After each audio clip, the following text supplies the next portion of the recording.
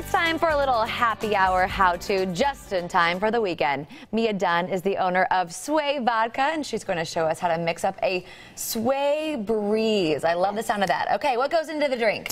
We're actually going to use the ultra premium Sway Vodka, which is a corn-based gluten-free vodka.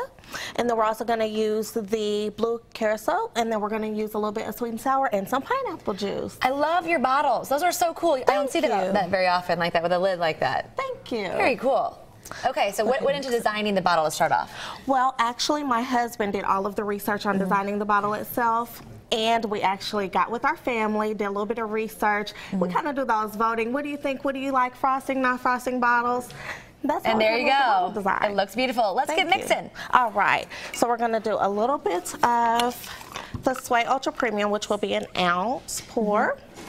Okay. Now you mentioned it's gluten-free. It is. Is that common? No, it's not. Actually, most vodkas are made with wheat or rye, which is kind of what gives people that burn that they look for. So there's no burn? No, none at all. It's actually a pretty smooth vodka. You tell me what you think. Okay. Try it. Will do. Thank you. And then what's next? This is actually the sweet and sour. We're going to do an ounce of it.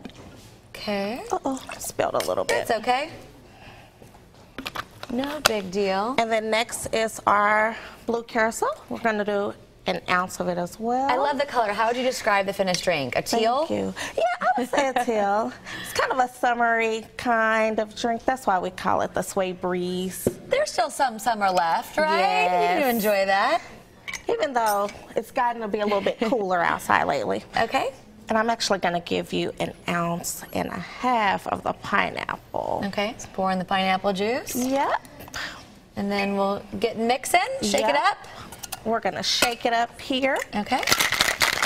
And you tell me what you think. Okay, sounds good. Now, so why did you decide to create your own vodka? Well, actually, it was my husband's idea from his thesis paper from his master's program. He actually did all of the research. He's a pretty smart guy. Obviously. Yep. Tell me what you think. Sounds good.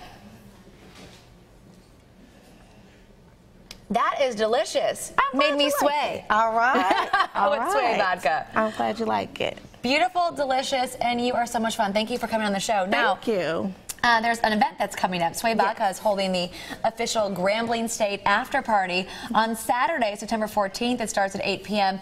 at the historic Firestone Building on Grand.